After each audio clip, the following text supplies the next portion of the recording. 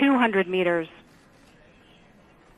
80 meters, 60 meters, 50 meters, constant velocity, 37 meters. Touchdown confirmed. Inside is on the surface of Mars.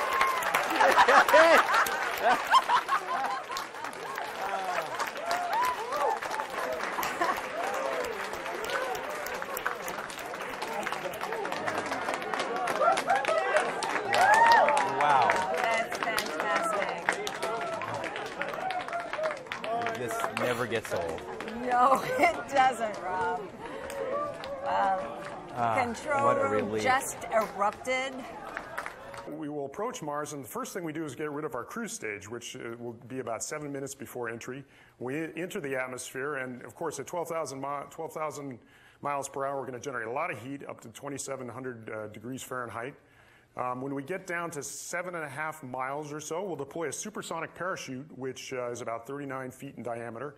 That'll provide a lot of the remaining braking for the system. Then a mile above the ground, we separate from the parachute, fire up 12 descent engines, and those provide the rest of the braking and take us down to the surface. We have a constant velocity phase, which sets us up for touchdown. And you can see we will then make a soft landing at 5 miles per hour.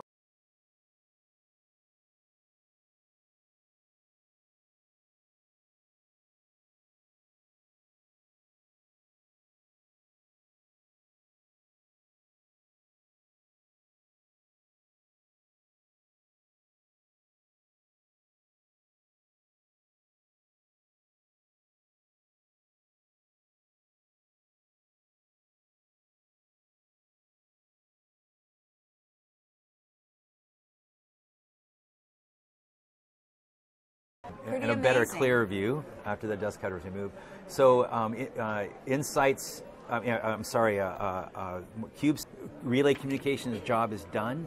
They're now flying on. They're now taking pictures back toward Mars. All right. Yeah. Yay, Marco.